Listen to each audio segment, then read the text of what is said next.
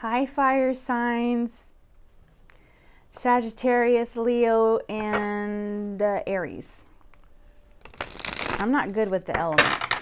The Sag, Leo, and Aries. Hi, my name's Nay. Welcome to my channel. I'm going to do a general reading for the fire signs. If you are not subscribed to my channel, please subscribe. I don't sugarcoat. I read the cards based on the meaning and also intuitively. Sometimes I'm just like in between thoughts, so I'll say what it is that comes to me at the moment. So yeah, I'm pretty honest. I talk a lot most of the time, but I've been away a little bit, and so I wanted to start doing the elements. Whether or not I'll start doing the individual signs other than Capricorn, I don't know. But you know what? This is a good way for me to start. And this is a good way for you guys to get used to me if you've never been on my channel before. So, Spirit, what messages do we have for my fire signs? I'm going to have to split this in two because this is kind of hard to shuffle. Messages do you have for my fire signs? Ooh! The Hierophant. Spiritual wisdom, tradition. We're going to see what comes out next. Messages do you have for my fire signs, please? Messages for my fire signs.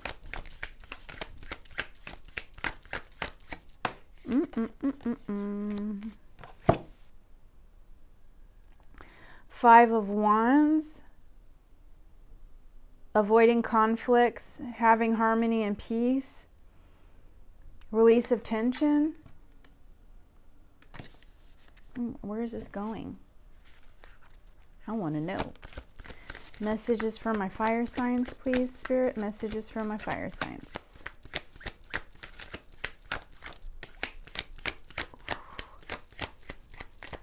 I don't get this very often.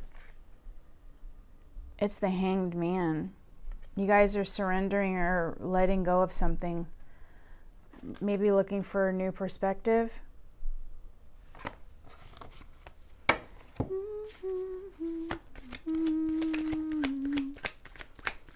Messages for my fire signs. I just realized my fountain stopped too. Darn it. The Chariot.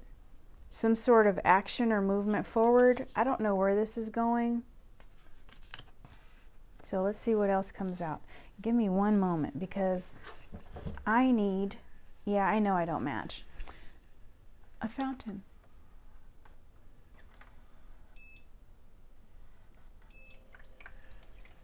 There we go.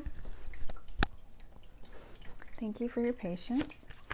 Messages from my fire signs. I didn't even realize there was no sound. Oh! 2 of Cups.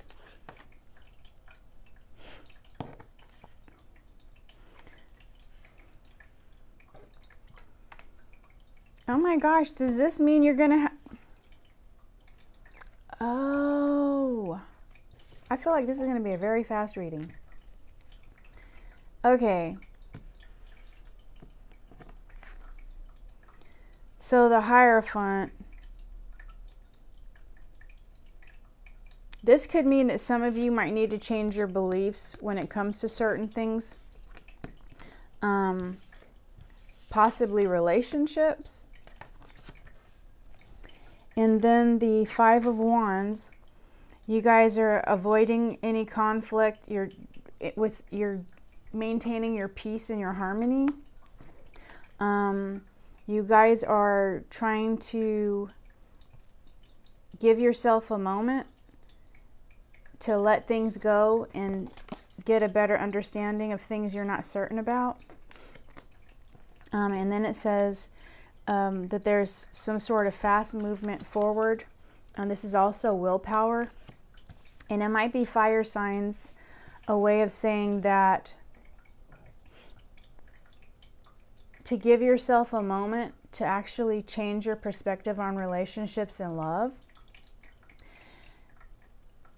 and have the willingness to actually entertain the thought of a relationship should somebody come present themselves to you that you think might be interesting.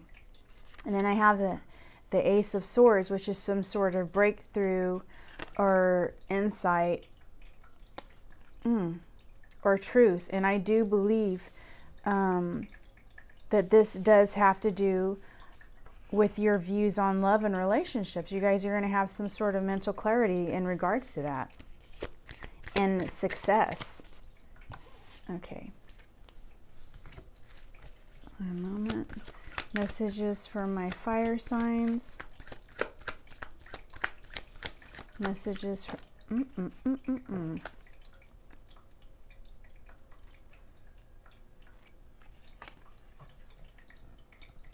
This is karma for somebody, some sort of justice.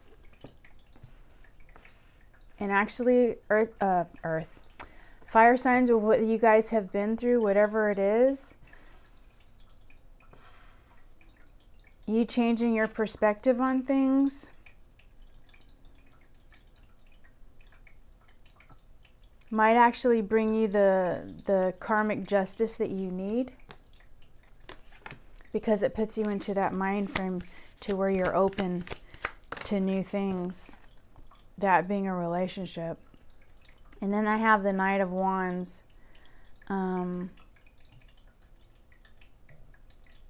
This is funny. This is your energy. So it could be somebody coming in energetic with passion. That might be how you guys are in relationships. Maybe you need to change that in regards to your the way that you enter relationships. How did that happen? Page of Swords. Some sort of communication. Thirst for knowledge. Some sort of message may be coming in for you guys.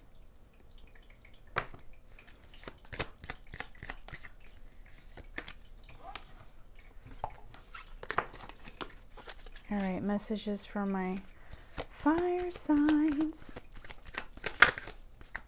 Messages for my fire signs.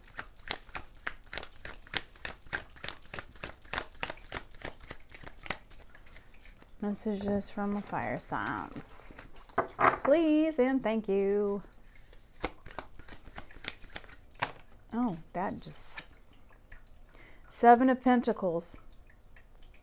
Some sort of long-term investment, sustained patience,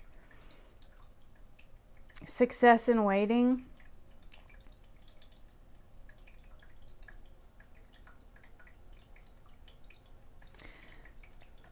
For this, okay, you guys are passionate.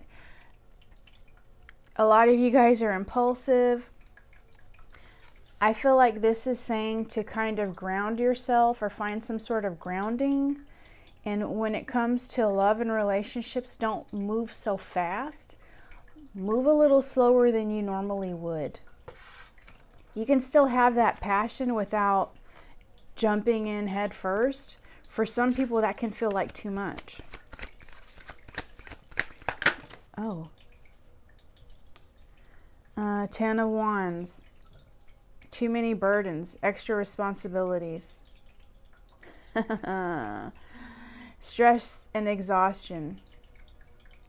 Struggles. Maybe this is what you guys are dealing with. Maybe this is how you feel in regards to love.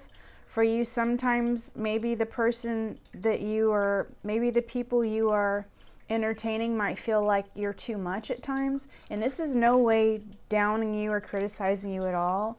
I'm just saying, oh my gosh, you're kidding me. I'm just saying that everybody is not understanding and not the same. So you have to consider where another person is coming from. Sometimes you guys may come off too strong. But then I pull the Lover's card. So I do believe if you change your views on relationships and how you approach them and don't approach them so spontaneously or so impulsively and take time to plan and think that maybe the other person doesn't move as fast as you, that you will actually have more success. That person won't feel like you're too much. And then here's the Lover's card. And I'm actually going to end it with this. I didn't think I was going to be able to do that. I was not expecting that card to pop out. So I think that's amazing. So, fire signs. Aries, Leo, and Sag. Bye. Thank you. Like, share, subscribe. See you later.